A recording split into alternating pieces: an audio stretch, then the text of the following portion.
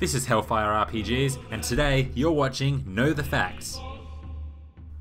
Final Fantasy VIII has been out for over 15 years now, and I still consider it one of the best RPGs ever made.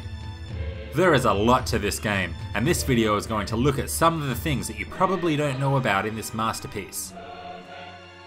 We all know this song, perfect track for an awesome part of the game. But did you know that its title, Firthos Lusek Werkos Vinosek, is an anagram for the phrase succession of witches and love, which are two of the core themes in this game? Pretty cool, right? I thought so too.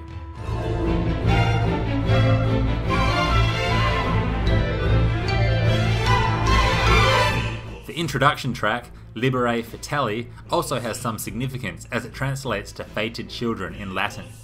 These two tracks are undeniably awesome, and the USA synchronized swimming team agrees as they use these tracks for the 2004 Olympic Games routine.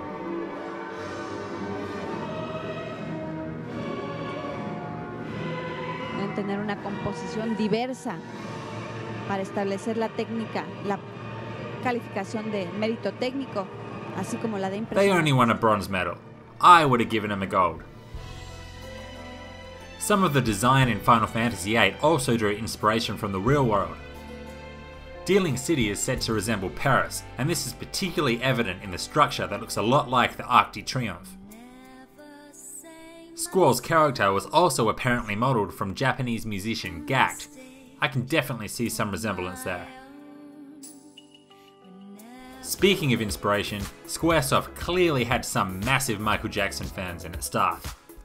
Not only are the dancers pulling the moves to Thriller during the Dealing City parade, but the bonus DVD for The Spirits Within has a short video of the characters dancing to Thriller. Why the hell not?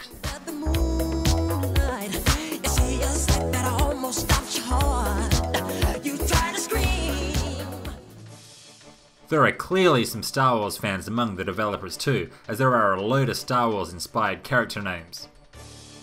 Most obvious is Biggs and Wedge, who are Alliance fighter pilots, but some other characters include Nida, Piet, and Martine, who is named Dodonna in the Japanese version.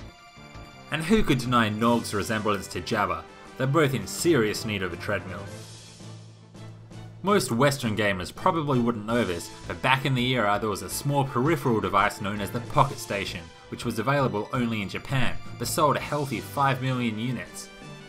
This tiny device was designed to provide extra content to PlayStation 1 games, and Final Fantasy VIII was one of the few titles that retained the Pocket Station's functionality in their localized versions. So what is this functionality? It was a minigame called Chocobo World, and it allowed you to run around as Boko, fighting monsters and collecting items to use in the real game. If you're interested in giving this a shot, check out eBay, and yes, they're 100% compatible with all localized Final Fantasy VIII titles. Alternatively, you can play it as a companion app on most PC versions of the game. Most people tend to finish Final Fantasy VIII in about 60 hours on their first playthrough.